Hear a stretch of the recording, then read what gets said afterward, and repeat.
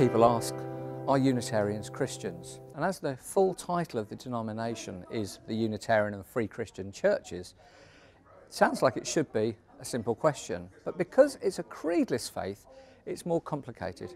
Here's Cliff Reed, a Unitarian minister, to explain.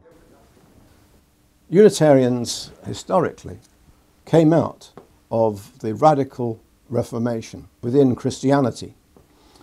And so at one time there would have been no question that Unitarians would have self-identified as Christian.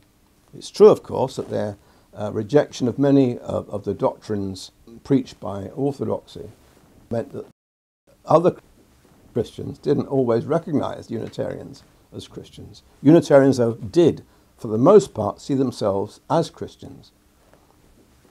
But things began to change in the 19th century, as long ago as that, when people felt that because Unitarians were not in tune with Orthodox Christianity, that in all honesty they should not call themselves Christians.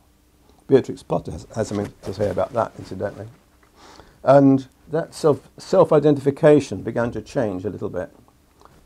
Also, as time passed, some Unitarians began to see themselves more in terms of humanism. Others in terms, perhaps, of identifying with a broader global spirituality, taking things from other religions.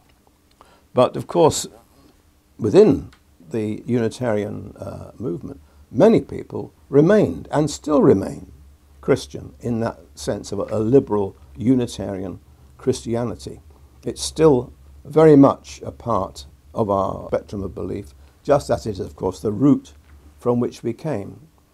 So in that sense, are Unitarians Christians? Some Unitarians would say, yes, we are Christians, definitely. We are Christians, according to our definition of Christianity. Others would say, no, we're not Christians. That's not the way we identify spiritually. That's not where we are spiritually. But they are still Unitarians.